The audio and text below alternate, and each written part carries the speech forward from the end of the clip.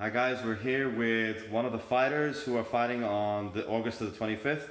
You want to introduce yourself? Hey guys, Mike Somerville. I'll be fighting here August 25th, St. John, Lord Beaverbrook for Fighting Alliance 7 Legends. It's going to be a stack card. Come check it out. I'm the only local guy on the card, so come support. Yeah, coming back your local guy. So Mike, I understand that you've been training BJJ for about 5 or 6 years now, is that correct? Almost going on 7 years now, BJJ.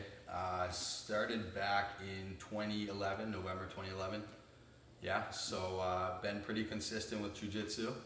Yeah, purple belt now. Purple belt now. Yeah. When did you get your purple belt? I got my purple belt November last year. November last year? Last year. Okay, so about 6, 7, 8 months or something like that Yep. right now. Yeah, fair enough. That's pretty cool. And I understand that you were telling me before, you've also said in your other My Fight clip, you, typical as us teenagers, watching martial arts films growing up, any particular martial artist that caught your eye, that maybe turned your decision to say, I'm going to fight now, or I'm going to learn to fight? Definitely. Ong Bak, Tony Jaa. Oh, yes. Yeah, he was a contributing factor for sure. Was obsessed with the Ong Bak films, Muay Thai. Super interesting, very deadly art. So that really piqued my interest to start training other things. So I did start with Jiu-Jitsu, and then when I built a decent base in Jiu-Jitsu, then I started to cross-train, doing boxing, doing kickboxing, basically anything I could get my hands on. Awesome. Yeah. So what do you train your boxing and your kickboxing? I work with Brian Mazerel. He's my, I guess I could say, my kickboxing coach, as well as Coach John Kelly here at MXT. I do a fair amount of work with him as well. And I have worked with Tim Hayes at KB Golden Gloves. Oh yeah, KB Golden Gloves, yeah. He's got a very good boxing club going on. Yeah. There. So finally now, I think you've only had 2 fights before in your entire tenure. Yeah. One win and one loss. One win, one loss. Right, and the loss was a pretty strong fight regardless. It was against Brad, wasn't it? Brad Sullivan, a really good fighter, won all 3 rounds. He got the nod in the end from the judges, but a great learning experience nonetheless. Really showed me where I stood in the martial arts game and where I needed to improve. Yeah. So regardless of the loss, I walked away with much more experience. Well, I always say you either win or you learn, right? Absolutely. Absolutely. Brad Sullivan's also on this card as well. I don't know if you know. Hopefully you bump into him. Say hello to him. Say hi to him. Yes. Be polite about it. Awesome, for sure. Awesome. For sure. So it's safe to say, I mean, I've discussed with you several times, martial arts is like a strong force in your life as well.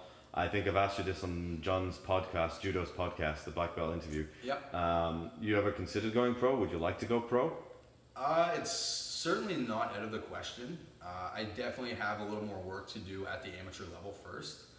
But at the rate I'm training, I don't see why not. I mean, a couple more fights, a couple good performances, and I think I would take that leap, absolutely. Good. It's a very diplomatic answer. Well done. For sure. So, final question I ask everybody. What does martial arts mean to you? Oh, man. Martial arts is pretty well the driving force in my life right now. It took me away from a bad scenario. I was basically just partying a lot, you know, letting myself go, not taking care of my body. So getting into martial arts really put me on the right path. Taught me a great many things. Taught me how to be a better person, not just while training on the mats, but off the mats as well.